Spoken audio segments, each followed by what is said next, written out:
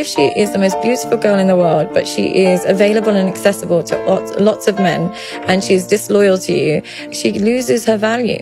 Because she makes you look like an idiot and she makes herself look accessible. So without that loyalty factor, and loyalty doesn't just mean she's not sleeping with other men, loyalty also means she's not exposing herself to other men. Now, if other men can still see your girlfriend naked, then less jealous of you. Yeah. Why are they doing that then? No, but let's say, for example, that they're already in a relationship with a good guy. Why did they continue to do it?